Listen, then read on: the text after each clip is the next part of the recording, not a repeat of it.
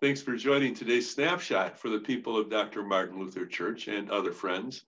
At Dr. Martin Luther Church on Sunday at 11:30, we will have a town hall meeting, as you know, that talks about the results of the mission exploration team and their report and the mission site profile we've prepared for the synod. Now, the bishop and the bishop's assistant will be present by Zoom. And if you can't be present, I hope you will join by Zoom as well.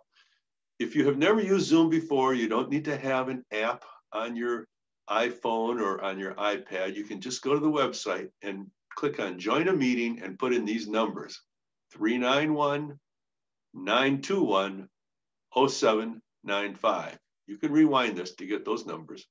And then put in this passcode when it asks for it, 339744. There were many people at church last night. I think there were 6 of us. And I was a watcher, not a doer, trying to set up the system with the TV monitors and the microphone system so that you people watching by Zoom or in person on TV monitors can have a good quality understanding of what's going on with our mission exploration team. And I think the bishop will enjoy participating and hearing your reactions to the report. That's the most important. Well, now to something a little lighter. In 1870, on this day, 151 years ago, the donkey was popularized as the symbol for the Democratic Party. You might think I'm really reaching. Well, I sort of am. But it's kind of interesting. The donkey had been associated with Democrats ever since Andrew Jackson, who was called Andrew Jackass by his opponents. But he liked it because he thought that the donkey was a stubborn animal, and he was stubborn about his concern for the common man. He was known as the president of the common man. And he was complaining always about aristocrats, and he thought a donkey was the opposite of aristocratic. So anyway, the donkey was used in 1870 in Harper's Weekly by this cartoonist named Thomas Nast.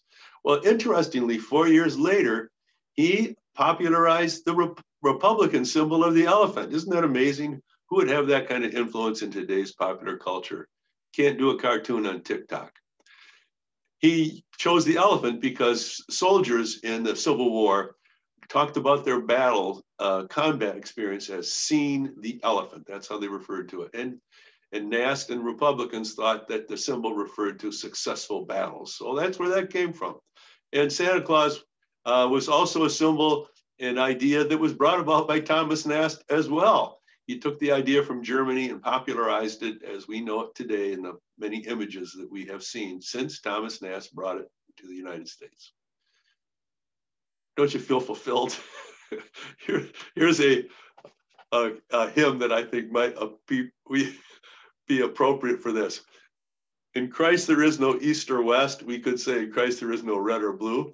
In Christ there is no east or west, in him no south or north, but one fellowship of love throughout the whole wide earth. I hope you enjoyed today. God bless you.